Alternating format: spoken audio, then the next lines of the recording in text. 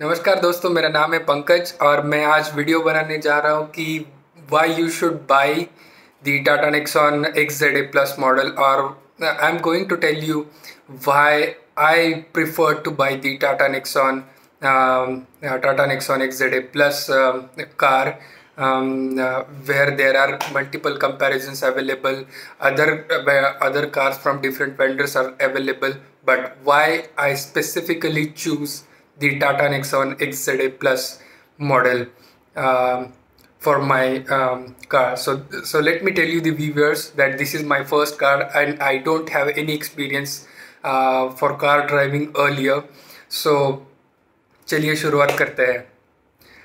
So first point, आज हम ये बात नहीं करेंगे कि इस गाड़ी में क्या क्या फीचर्स है, comparisons between the other rivals from the other vendors of this car, because ये सारी चीज़ें आपको कई सारे यूट्यूब चैनल्स पे अवेलेबल हो जाएंगी, like motor beam, motor octane, and then ESA car drive, ask car Guru, auto car India. बहुत सारी बड़ी बड़ी चैनल्स है जो आपको बताएंगी कि ये कार में क्या क्या फीचर्स है। विद डिटेल वॉक थ्रू आप वो ड्राइव करेंगे, लॉन्ग ड्राइव एक्सपीरियंस भी आपको बताएंगे, काफ़ी सारी ऐसी चीज़ वो आपको बताएंगे।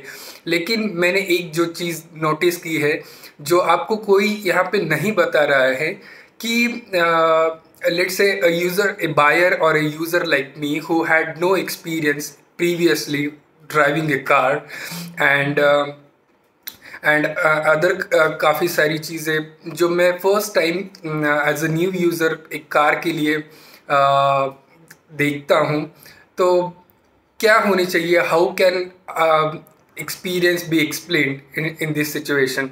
सो मैं आज उन्हीं चीज़ों पे बात करूँगा जो मुझे फील हुई अंदर से, और हम उन्हीं चीज़ों को फोकस करेंगे जो मुझे लगती है कि बाकी सारे जो चैनल्स हैं उनमें ये सारी चीज़ें कवर्ड नहीं है।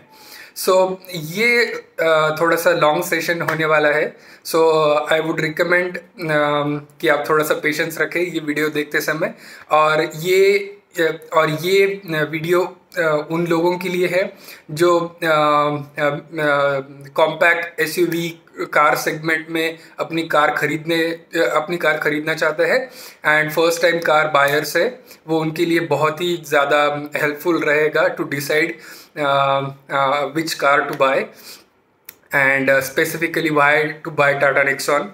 और लेट मी फोकस यू कि हमारा वीडियो का फोकस ये होने वाला है कि मैंने टाटा की कार क्यों बाय की है। सो फर्स्ट पॉइंट पे आते हैं।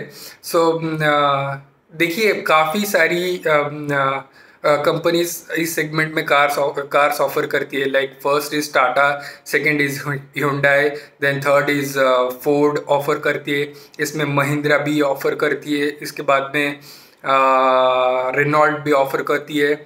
सो जो ये सेगमेंट है 10 से 15 लाख वाला, इसे कॉम्पैक्ट SUV सेगमेंट कहते हैं। सो जिसमें टाटा नेक्सॉन आती है, आपकी Hyundai की वेन्यू आती है, उसमें महिंद्रा की XUV 300 आती है, and then Ford eco sport आती है, और कई सारी अदर कार्स भी आती है जो I guess I forgot to mention them out here. But मेरा कंपैरिजन, जो मेरा कन्फ्यूजन था बेसिकली, वो that is between Tata Nexon XZA plus, and so I am a new driver, and mostly मेरा सिटी ड्राइविंग होने की वजह से, so from home to office and office to home I choose automatic transmission, because वो gear hassle in the traffic condition, bumper to bumper traffic होता है पुणे में। सो आई stage in Pune, my office is there in Kharadi, I stage in Balewadi, so it's one way around 30 kilometers, so it's a huge traffic, so I choose preferred automatic transmission over manual transmission. सो मेरा confusion ये था कि Hyundai की venue ले ले या Tata Nexon की XZA plus ले ले, और ये दोनों हैचबैक और कॉम्पैक्ट SUV सेगमेंट में आती है। और मेरे लिस्ट में एक ये भी कार थी कि जो अभी Hyundai की नई लॉन्च हुई है सेडन में, वो है Hyundai Aura। काफ़ी सारे मैंने टेस्ट ड्राइव दिए, Hyundai Aura की टेस्ट ड्राइव ली, वेन्यू की टेस्ट ड्राइव ली, टाटा नेक्सॉन की टेस्ट ड्राइव ली। बस मुझे इको स्पॉट पसंद नहीं आई, इसलिए वो that's a outdated kind of thing design for me, so I have not show much interest in taking that test drive for Ford eco spot. बाकी बाकी cars तो ऐसे ही मैं देख के आया। The main comparison, the main jumbling is between venue and Tata Nexon, यही था। एंड महिंद्रा की गाड़ी is quite big in size, सो आपको थोड़ा सा टर्न करने में, रिवर्स लेने में, बम्पर टू बम्पर ट्रैफिक में थोड़ा सा स्पेस कंस्ट्रेंट तो आता ही है, इसलिए वो वही ड्रॉप हो गई। सो बचती थी दोनों, वेन्यू और Tata Nexon. So specific to me as a new user अगर मैं बात करूं, तो जब मैंने BS6 दोनों गाड़ियों की टेस्ट ड्राइव ली तो मुझे ड्राइविंग पोजीशन बहुत अच्छा लगा। दोनों गाड़ियों में सिमिलर है, दोनों गाड़ी का टॉर्की बहुत अच्छा है। 3 मोड्स डिफरेंट आते हैं इन टाटा नेक्सॉन, वैसे कोई मोड्स है नहीं इन Hyundai venue. But being a first time user of a car and नया ड्राइवर हूँ मैं, and me and my wife gonna use that car, and mostly in the office condition. So so obviously your concern should be at the safety at most, if you ask me. पहले के ज़माने में हम बहुत ज़्यादा mileage के ऊपर ध्यान देते थे, लेकिन अभी ऐसी चीज़ नहीं है। People are growing up, they are concern about their security, and why should we not when it comes to a car? We don't consider that car है तो सेफ्टी तो होगी ही, लेकिन आपको तो पता ही होगा कि टाटा नेक्सॉन एक इंडिया की first 5 star global NCAP rating में पहली गाड़ी है जिसको 5 स्टार रेटिंग मिला है, and venue is the 4 star safety rating. It is not in global NCAP, it is in Australian NCAP. So global NCAP का उनका सेफ्टी टेस्ट अभी भी बचा हुआ है. सो मेरा पहला पॉइंट था कि सेफ्टी, बिकॉज मैं नया, I am a new driver, so I prioritise the safety over all other things as a first point. And then obviously इसमें टाटा नेक्सॉन विनर रही है. And then I went to the looks. दोनों गाड़ियों के looks बहुत ही stunning है. वेरएज़ Tata Nexon थोड़ा सा मस्कुलर फील होता है, एंड वेन्यू साइड प्रोफाइल में मस्कुलर है लेकिन सामने थोड़ा सा लाइक ए प्रोफेशनल और समथिंग. सो मुझे थोड़ा सा मस्कुलर चाहिए था, इसलिए again the point goes to Tata Nexon. And if you compare the interior, so here I am talking about the XZA plus variant for the Tata Nexon, and the topmost variant for the Hyundai SX 1.0 turbocharged DCT variant. So मैं इन्हीं चीज़ों के लिए comparison किया है, and then I decided to buy Tata Nexon. So coming back to the second point is the interior, is the exterior is one part, interior is the second part. So if you go inside a Tata Nexon and if you go inside a venue is the single tone all across. आपको सिर्फ छत की colour white मिलेगी और बाकी सारा grey and black finish में है. And whereas if you come into a Tata Nexon, आपकी डोर हैंडल्स क्रोम है, एंड देन डोर की क्लोथिंग वाइट है, and the interior is so super stunning that आपको ऐसे फील होता है कि यू आर सिटिंग इन ए 20-25 लाख की car. It does not let you down telling you that this is a 12 lakh 13 lakh car. No, it is not. It really gives you that feel कि आप 20-25 लाख की car में बैठे हो.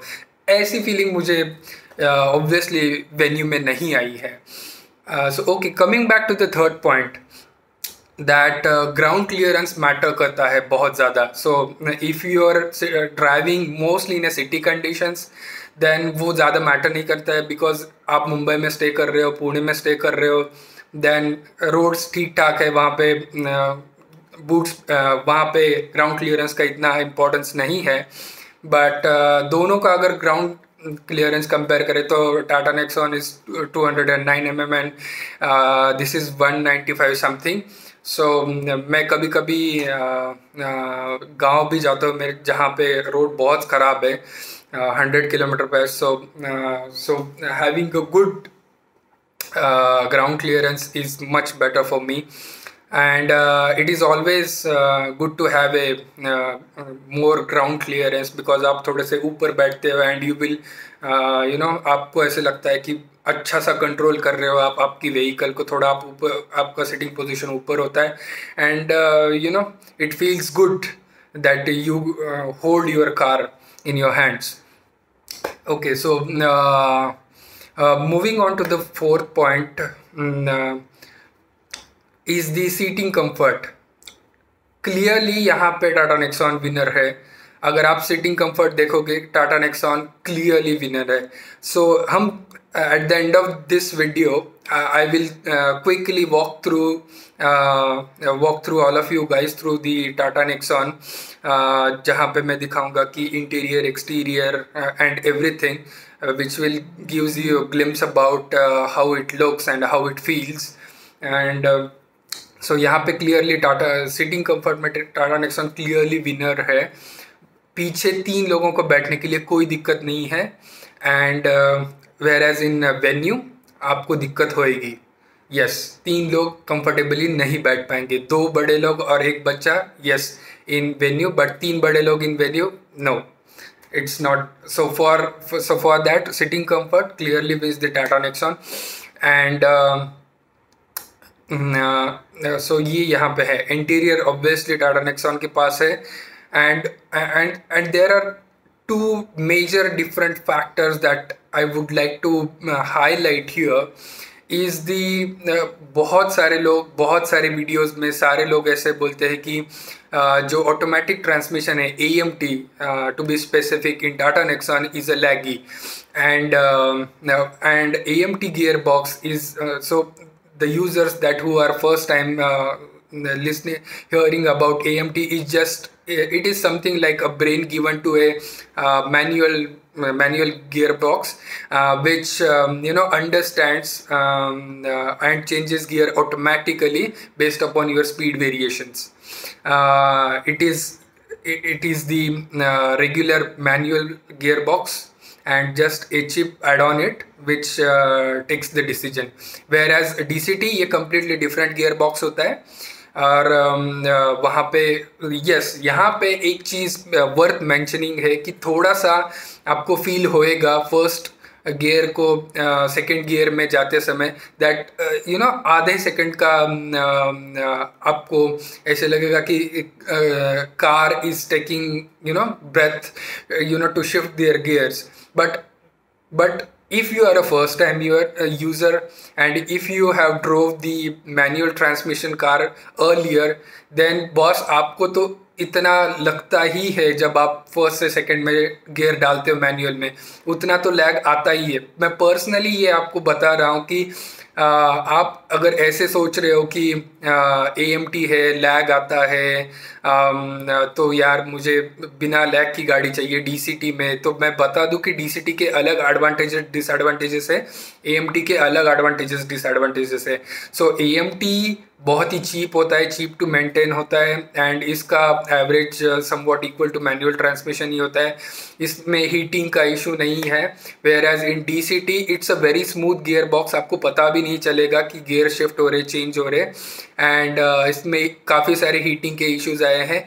So if you want to know about the difference between AMT and DCT, you can search it on the YouTube, because I don't want to mention it here because it's a different topic altogether to discuss.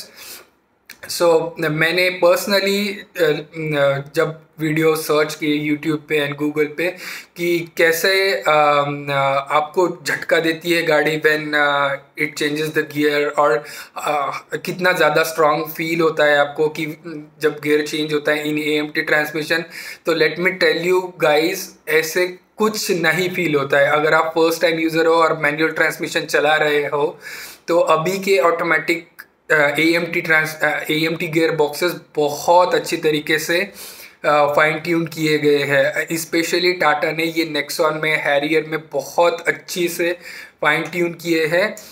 If you go into the diesel आपको तो पता भी नहीं चलेगा whether it is an AMT और DCT gear box.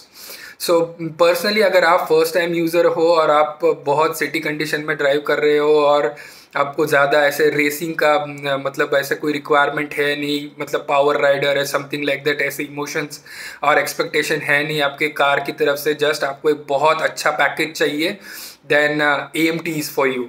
Because AMT में आपको जो एवरेज मिलती है it is equal to the manual transmission. It is where as in DCT आपका माइलेज घटेगा, यस इट इज़, एंड उसका मेंटेनेंस भी बहुत ज़्यादा होता है DCT गियर बॉक्स का, where as AMT maintenance is similar to the manual transmission and आपका गियर बॉक्स भी एंड आपका एवरेज भी similar to the manual transmission ही होता है। कोई टेंशन नहीं है, मैनुअल मेंटेनेंस का भी कोई पंगा नहीं है इसमें।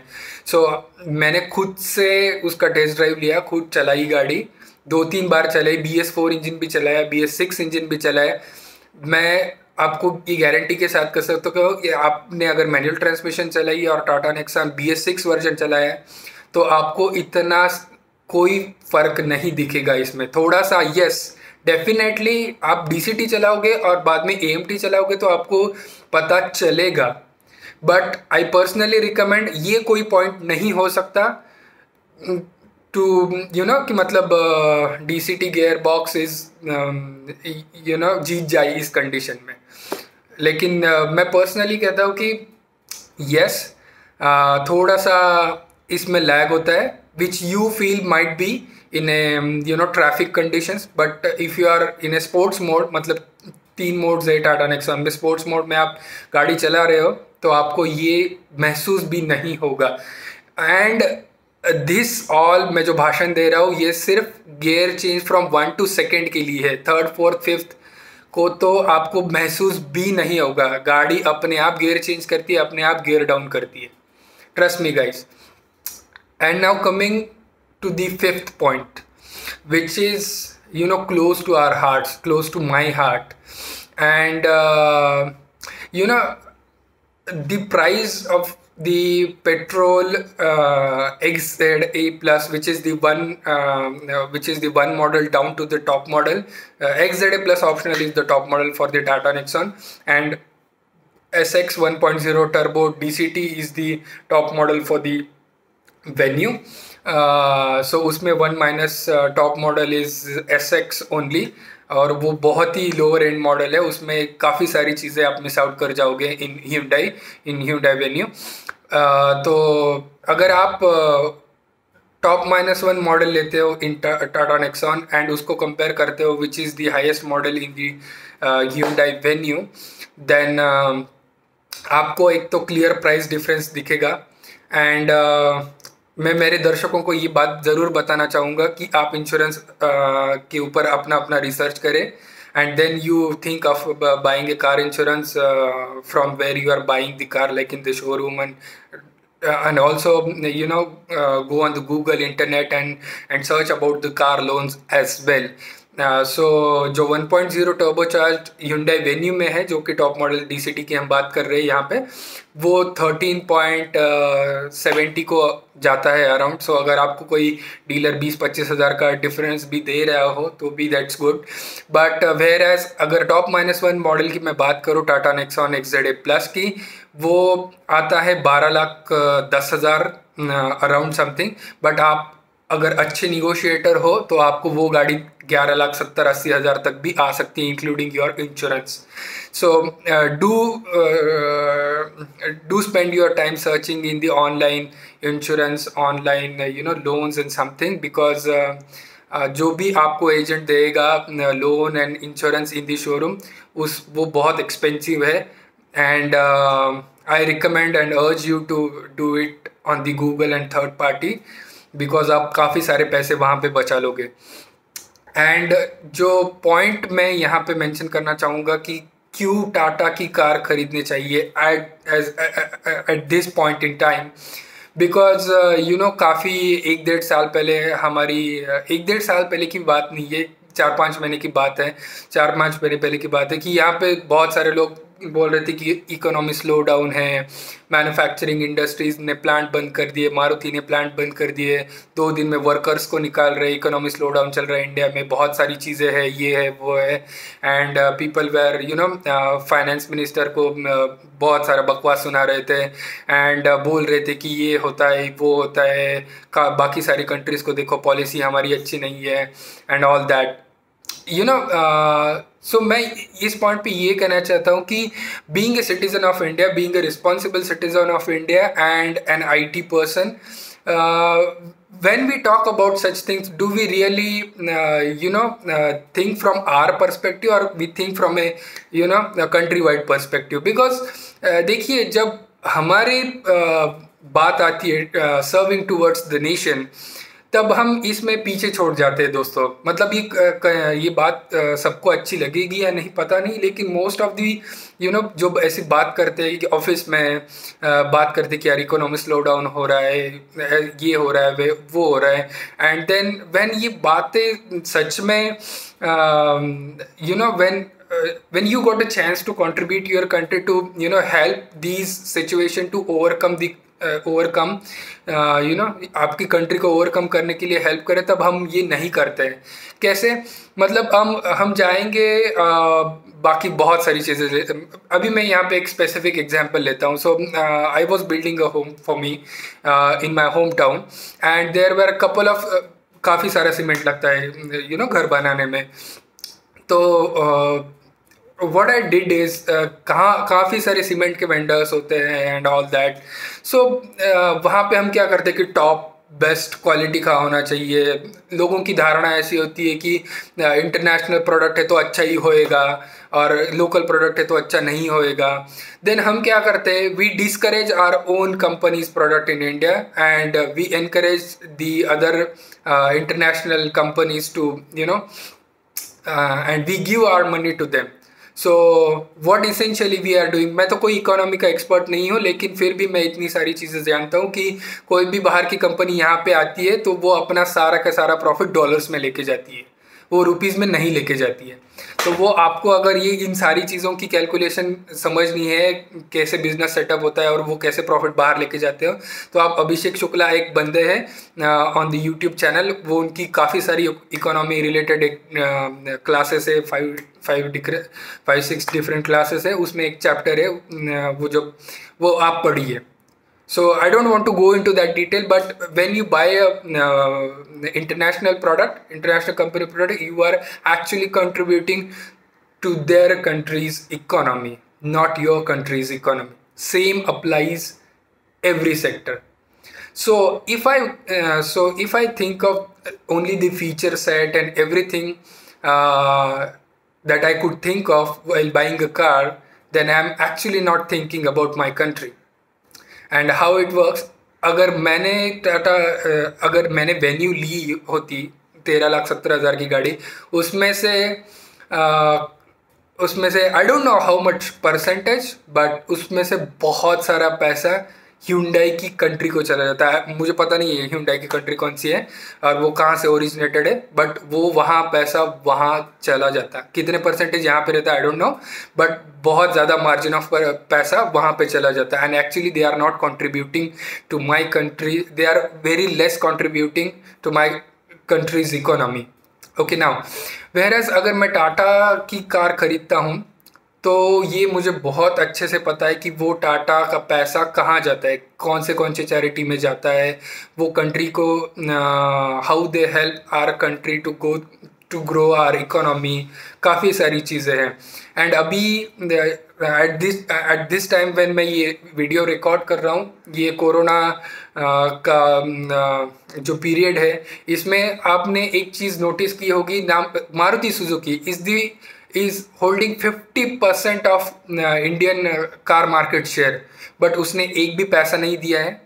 एंड देन Hyundai एक भी पैसा नहीं दिया है, फोर्ड एक भी पैसा नहीं दिया है, and any other car vendors, Mahindra and all that, किसी ने भी कोई भी डोनेशन नहीं दी है to support our country during this entire corona nation wide trouble. But where as अगर आप टाटा के सोशल वर्क देखें, टाटा के NGOs देखे, टाटा रतन टाटा को स्पेसिफिकली देखे, तो वो तो एक बहुत बड़े राष्ट्रभक्त है वो, और हमेशा अपनी राष्ट्र के प्रति जो भी सद्भावना है वो हमेशा वो कहीं ना कहीं चीज़ों से वो दिखती आती है उनकी. अभी उन्होंने काफ़ी सारे पैसे PM केयर फंड में दिए हैं कोरोना के लिए. सो दोस्तों, मैं बस यही कहना चाहता हूँ कि आप इन सारी चीज़ों का विचार करें while buying any of the product, be it a specific car or any international product. मैं हमेशा ये नहीं कहूँगा कि इंडियन कंपनीज के प्रोडक्ट ही अच्छे हैं, नहीं, ऐसे नहीं होता है. बट जहाँ पे बहुत ज़्यादा पैसा इन्वॉल्व होता है और जहाँ पे आप 19-20 की बात होती है, लेट से अगर टाटा नेक्सॉन और वेन्यू की मैं बात करूँ तो 19-20 की बात है. अगर आप मोटर ऑक्टेन वाले वीडियो पे जाओगे और वो भी अगर एट द एंड में बताएंगे कि टाटा नेक्सॉन क्लियरली विनर है, बट कहीं अदर चैनल पे जाओगे वो वेन्यू को विनर दिखाएंगे. But in my case, if I want to support my country, even though चार चीज़ें उसमें वेन्यू से लैग करती है, फिर भी I will buy Tata Nexon because it will going to help my country at the end. Because ये पैसे बर्बाद नहीं होंगे, बाहर नहीं जाएंगे. तो कई सारे आप यूज़र्स आप यहाँ पे ऐसे बोलोगे कि क्या बात कर रहे हो यार, कि यहाँ पे टाटा कौन सी अपनी कार है कि जो 100% इंडिया में मैन्युफैक्चर करती है, चाइना से कोई पार्ट्स मंगाती नहीं है या फिर कई अदर कंट्रीज से मंगाती नहीं है. डेफिनेटली कोई भी कार मैन्युफैक्चरिंग कंपनी अपनी कार के सारे पुर्जे वो उसके देश में नहीं बनाते हैं या फिर टाटा भी नहीं बनाता है. So, but did we really dig into deep what kinds of products that is being imported from other countries or China? So, Tata की कार्स में वही प्रोडक्ट्स बाहर से आते हैं जो कि इलेक्ट्रॉनिक्स होते हैं. फॉर इंस्टेंस, अगर मैं बात करूँ या प्लास्टिक मटेरियल जो बॉडी होती है वो सारा इंडिया में ही बनता है, सारा गुजरात में बनता है. अगर आपको मेरी बातें झूठी लगती है तो you can go into the internet, search, you will get everything.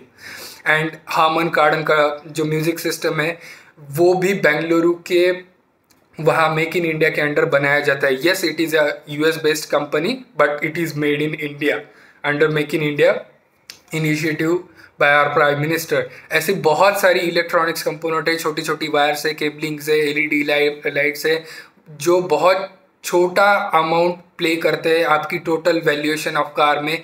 वही हिस्सा चाइना से टाटा मंगाती है. सो अगर आप उसी छोटे हिस्से को लेके बैठे तो I don't think it's a fair deal. Because सारे कार वेंडर्स अपने कार का प्राइस कम करने के लिए, क्योंकि ये सारी इलेक्ट्रॉनिक्स चीज़ें चाइना में बहुत चीप मिलती है, तो वो वहीं से खरीदते हैं. लेकिन इसका मतलब ऐसा नहीं है कि आप कि I am encouraging you to neglect these points. No, it is not. सो बस आज की बात काफ़ी लंबी रही दोस्तों. आप ज़रूर बताइए मुझे कि आपको ये वीडियो कैसे लगा, और I want your feedback. Because आपको वीडियो अच्छा नहीं लगा है तो बताइए कि आपको वीडियो अच्छा नहीं लगा है. अगर अच्छा लगा है तो hit the like button and share. Subscribe करने के लिए शेयर कर दिए, सब्सक्राइब भी कर सकते हैं बिकॉज मैं ऐसी यूनिक वीडियो लाने की कोशिश करूँगा. And thank you and bye bye, and I will take you leave.